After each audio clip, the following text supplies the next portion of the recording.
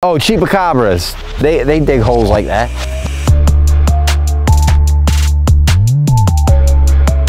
What's up, everybody? Welcome back to the vlog. Today, ladies and gentlemen, we are at Motivated Warehouse B. We're gonna be showing you a little bit of everything. Holy shit, my sticker's printing off. My Face the Nation sticker is printing off over here. Check this out. Uh-oh.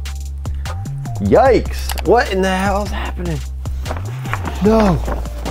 Ah, it'll be all right. It'll be all right. It'll be all right. We're good. We're good. We're good. We're good. Somehow, maybe. I don't know. Anyway, where'd my Krabby Patty go? Right here. So, today, you're gonna be following me around. It's Friday. We're having a lot of stuff going on right now. Good and bad, but first we gotta go put this new Face the Nation sticker on my truck, and I'm gonna tell you what's going on with some of the merch.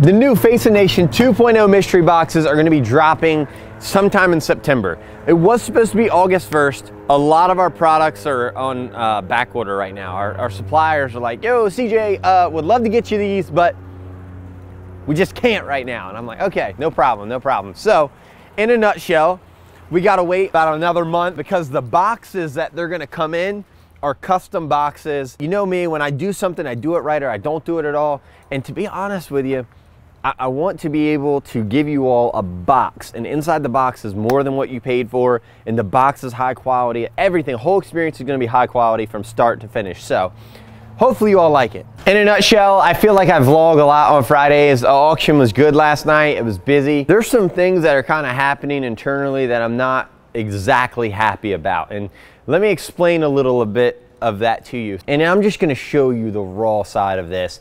There is some serious stuff going on behind the scenes that I really wish I could just say on a video and explain everything. It's gonna be quite some time before I can explain it, just due to legal reasons. Like, there is some serious ass stuff happening, and I'm not liking one bit of it. There's one thing that you can't have. You can't have people around you that you cannot trust. I've got a really good core group of people that I trust. But when someone from the outside comes in, pretends like they're on the inside and infiltrates from the inside out, that is a serious, serious problem. And gosh damn, I wish I could just say on the video exactly what it is. And I'm going to at some point in time, regardless of whether I hurt this person's feelings or not, because this is just raw. This is, what you see is what you get with my life. There's no rainbows and butterflies and just sunshine all the time. Like, there's turmoil. I can't even say the word turmoil in everyone's life. There's problems in my life. Okay, I'm human. I make mistakes, can't even talk sometimes, but damn, sometimes I'm just thinking to myself, I'm like, you know, you got to be able to trust the people around you. And if you can't trust the people who are working for you, it's time to get rid of them. So it's kind of what's coming down the pipe today. All right, some of my favorite times filming these vlogs are actually answering some of your all's comments. Not only like I comment back on the vlogs and stuff, I comment back on my main channel too. There's just a lot more comments on my main channel. Anyway, I like reading these because it's just, I don't know, it's just fun. It's cool to see what you all do, and you know, I get to shout you out and stuff like that. So, Dorothy Southern says, you should show us each week how the new house is getting along. Once it starts getting built. I'm sure other fans will agree with me. It looks like 33 people at the time of this video filming like that. And I said agreed, that would be pretty cool.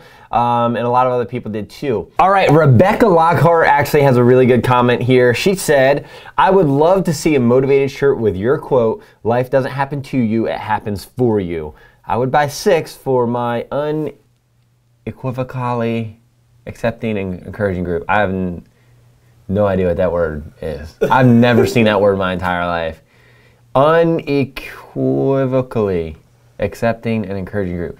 No idea what that means, but hey, shout out to Rebecca. I saw this comment the other day and I was like, you know what? I'm doing that. So Rebecca, you are the inspiration behind that shirt, and I cannot wait until I get to see you rocking that shirt too. All right, and Ross TA says, WTF, Does life doesn't happen to you, but for you makes no sense. WTF, does it mean you mean our lives are tailored? WTF, you on about, laugh my ass off. And can't you just do something without feeling that you have to brag about it? Who cares? It's boring. Ross, I have no idea. Maybe you were really angry when you typed this and missed out on punctuation day of class. I have no idea.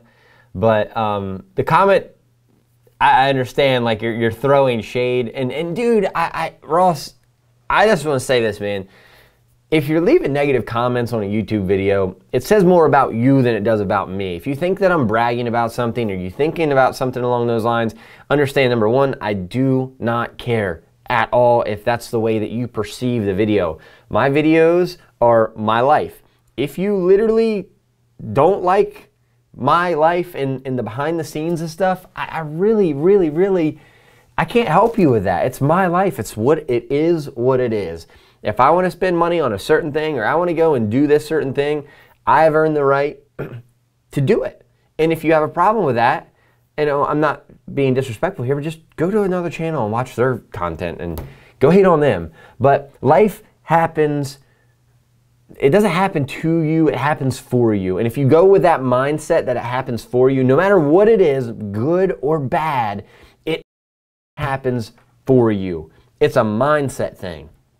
It's nothing else, nothing more, nothing less than that. But if you have a shitty mindset and like, oh, everything just happens to me and I got help, I got dealt a bad hand of cards, my story might not be the most inspirational thing. I didn't hit rock bottom or anything along those lines, but that's a lot of times where people hit rock bottoms and they push back up, and then some people sink and they stay there. But at the end of the day, Ross, I hope that this message kind of conveys across to you, man. Like, whatever you're going through in life, dude, I hope it gets better. I genuinely hope it gets better. And quit hating on people on the internet, man. It's really not cool. If it's a hobby of yours, that's cool, but hey, teaches their own, man. All right, Kathy Ann says, CJ, prices of lumber are starting to come down. Maybe hang in there a little bit longer. So excited for your new adventures. Shout out to you, Kathy. I'm excited about them lumber prices coming down, girlfriend. I'm pumped. Patricia Grayton said, just noticed the goatee. It looks good on you. Makes your eyes pop. Never do that again. And we have another comment here. This is going to be the last one. I really want to elaborate on this one, just like a short bit. But Akea says, I've always worked overtime, my job, giving 200% of my time. I was never recognized. Last job over 10 years. The day of leaving, no goodbyes or thank yous from my bosses. They didn't even say bye. So it was really dependent on the company. The companies I've worked for before this one, most of them actually paid attention to the extra time I put in to help their customers feel noticed. I made them feel important with my know-how by paying attention and going that extra mile, so they stayed. Some of the bosses did say something positive back to me. Many companies don't. I've heard the same from friends from their experience. I gotta say this to everyone who is like going to get a job or is going and applying for a job, or maybe you get sit down with an interview and you're wondering, all right, I want a job at such and such, but is it the right place for me? You gotta think about this. It's just as much of an interview with them as it is the other way around, interview with you. You got to make sure that this company is something that you believe in. Like, if you don't believe in the product or the service or whatever the company is doing, don't be involved with that company. It's hard for you to be passionate about something that you don't fully believe in. I believe in YouTube. I believe in motivating people. That's why I put 120% of everything I have into it. And you have to do the same thing. So like if you're sitting down with a company and you're going through, and maybe it's an HR director, and say, hey, listen, if you do select me to get this job, is there any way that I could sit down and meet the boss for just 2 minutes before I take the job? How are they gonna say no to that? You're a new hire that just wants to meet the boss and put a face with a name. But be confident in your assertion that why of you want to do that, and just say, hey, listen, I want to start off with talking to the boss, and at least that person knows who I am, and I get a little bit of a feeling of what I'm going to be working or dealing with. Because the last thing you want to do is take a job, realize a month in, oh, this isn't right for me. So you stay another 6 months so it looks good on the job application for the next job, or even a year, and you're absolutely miserable. You've wasted 6 years or a month or a whole year of your life, whatever the case might be. I think it's important. I only had one person out of probably the hundreds that I've hired that have actually wanted to meet me before, you know, they were hired. So Jamie will come to me and say, yeah, this person's starting here, such and such for their position. And typically I'm in the interview because I like to be involved. Yeah, I've only had one person that, you know, wasn't in the interview with me that wanted to meet me. So that made a pretty big visual impression to me of, hey, this person, like, they get it. They want to know what they're dealing with, or maybe they just wanted to meet me in general or whatever. But it was cool, and that's what you should do. I personally think that. So that's just a little word of advice. All right, so we're on the way right now to look at this 78 acres of property one more time before I say, yep, I want to do this. Jeez, life is crazy right now, man. Crazy busy, I should say. It's good to be busy, but in the same sense, like, I'm always running behind. I'll be late to my own funeral. Now, I understand I'm not gonna even live till like I'm 50. I just have this weird intuition that I'm somehow dead before 50. I know that's very weird to say. I don't know, I've had weird intuitions my entire life. Like, I knew for a weird thing is like, I was like, I'm gonna lose my dad before like I'm older. I'm gonna lose him early in life, and I did. And I always knew that from a very young age. It was weird. My intuition is very weird. I can literally think of something happening and then it happens. It's like manifesting it in like the strongest way ever. And Dylan, this right here is probably why I'm not gonna live till I'm 50. Oh, mother. Yeah, quit putting my side towards it. Hey, you die first, I die second, okay? I love myself too much for that. Hey, I love myself too. There's no way I'd ever kill myself. No way. I'm in love with me too much. I say that a lot, but I'm serious. Like, I have a lot of love for myself. I like me. I think, I don't know. I pulled in this one. Oh my gosh, what am I doing, dude? So look, we're gonna die by a log truck right here. That's why I won't live till 50. We almost pulled out in front of a logging truck. Yeah, see, you tried to get me killed the other way. You go down the wrong road. I'm gonna pull out in front of a log truck. Golly day. Jeez. Then my realtor, he just texted me. He's like, hey, you on your way? Yeah, sure am. I left 20 minutes ago. Sure I did. All right, I'm on my way. I thought it was at 10:30, I swear to you. But he's not gonna be there. This is like one of them deals where he's just like, let me go and just, hey, do your thing. He trusts me enough, so it's cool.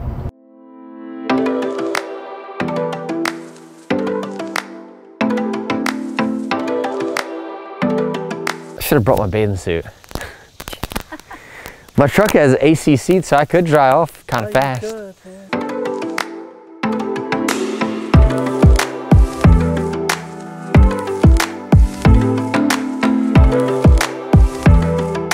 I wouldn't put any fish in this one because we're gonna have four-wheelers and dirt bikes and vehicles probably jumped off into this thing.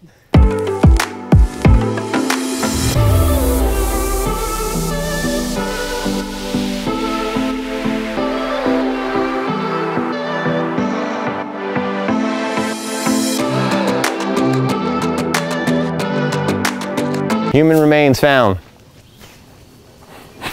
I don't know, but this is weird. Watch this, Mom, put it up here. When you do this, tell me that doesn't look like the bone that would be in someone's arm. God.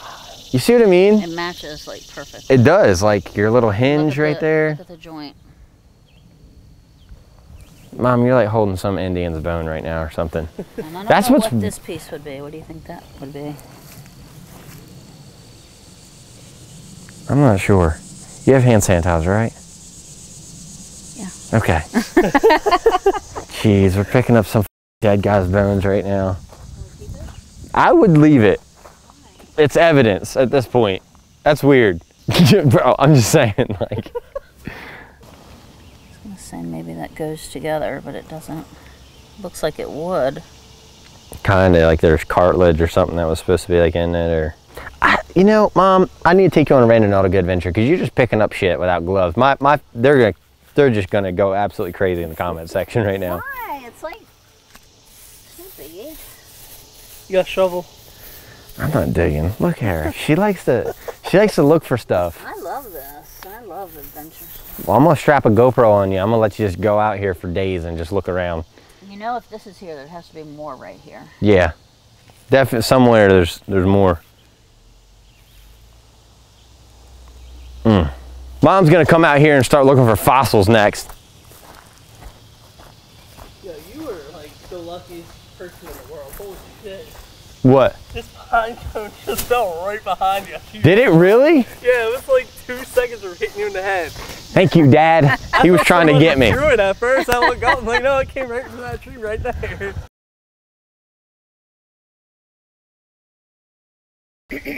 You literally walked. It was like this. It was right here, and as soon as you stepped right here, boom. I was like, wait a minute. Folks, I'd rather be lucky than good every day of the week. Good grief. I should have brought my dive stuff. I could have gone in the pond to see how deep this is.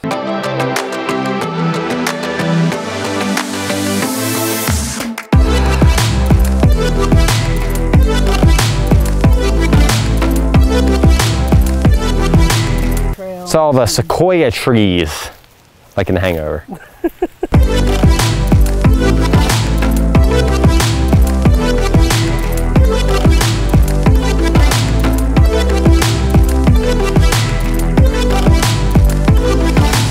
Oh, chupacabras. They dig holes like that. A chupacabra? A chupacabra will dig a hole like that. It probably got paw prints like that too. Okay. You've never seen a chupacabra in Delaware? No.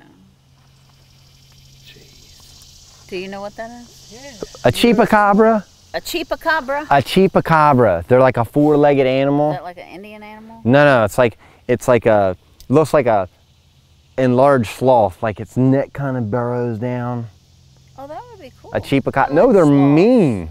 They're very mean. Like half sloth, half monkey or something? Like it's gonna come out of there like a raging gorilla if it's a chupacabra. Flying monkey. Be a damn. Hey, oh, I could get a pet gorilla.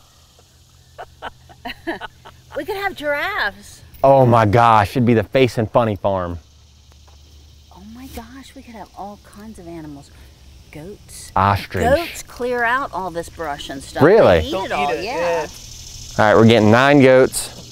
Listen, I went to an ostrich farm one time. I hate ostriches. They scare the shit out of me. I don't like them things at all.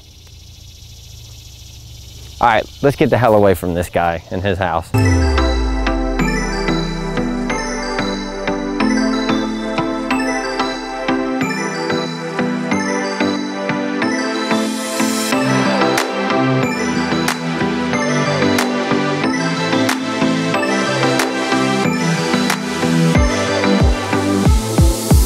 So I wanted to make sure my mom's truck started there before we just up and leave her with no cell phone service out here in the boondocks. This is a dangerous piece of property to be like screwing around on and like, oh yeah, lost. Like you literally get lost. So we gotta get one of those radios that goes like a 50-mile distance, just so we can get a hold of each other.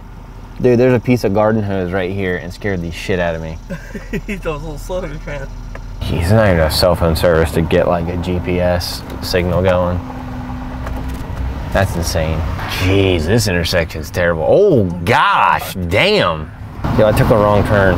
Oh Yo, f this. We're gonna turn around somebody's driveway. Oh, bro, we're gonna get smacked going out of this person's driveway. no. Oh, dude. Or shot. We're in Delaware. If they're like me, they're already got a gun drawn on somebody. All right, so I wanted to get my mom's opinion about the property. Nobody controls my finances except for me. I'm buying the property outright, no financing or anything like that. It's a big piece of real estate, and it's a huge investment, not only in content, but just in personal life too. So, but content-wise, there's a lot to film there. I mean, there's tons and tons of stuff that you can do, and truly, I think that it's probably one of the very last pieces of property within the peninsula like that.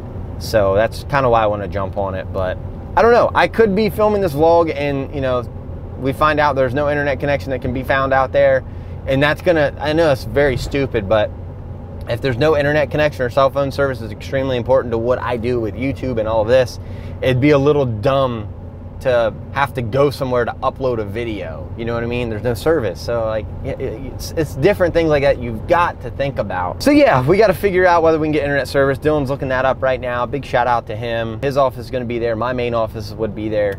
There's a lot of different things, but I want to get my mom's opinion. I do care about her opinion, but it's, you know, it's not that she has control or say over what I do or anything, but just, I respect her opinion. I just want to see what she thinks. You know, she's been on Earth a little longer than I have, so that's why. Awesome. Well, I'll tell you what, go ahead, let's get that email drafted up, if you don't mind. And yeah, dude, you can at least kind of initiate contact there, and then I can, you know, explain kind of what's going on. And yep, cool.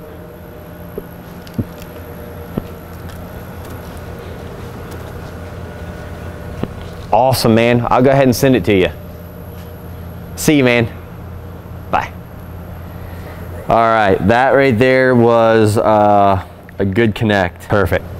So that was one of my tech guys here for the auction and Motivated and all that. And he's got to connect with Xfinity. We just got a quote over the phone, Dylan did. They're like, it's gonna be a minimum of 12 grand, probably gonna be a lot more. That's just for us to start construction. And I'm like, I'm stupid to pay 12 grand for internet, but if I really want that property and I want to upload videos and continue YouTube, I kind of don't have a choice if I'm going to do that property. So anyway, I'll see y'all in a little bit.